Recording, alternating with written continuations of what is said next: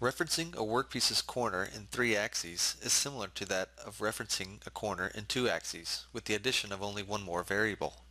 To start, move the probe's stylus close to the corner of the workpiece.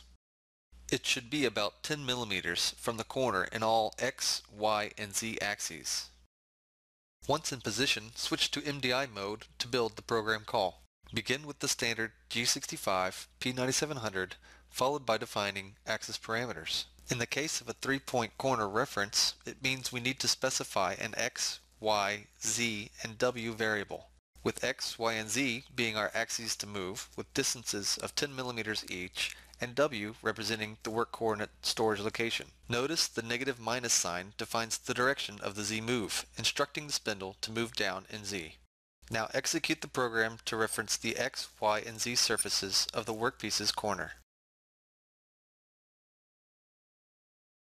Check the work offset page to verify your results.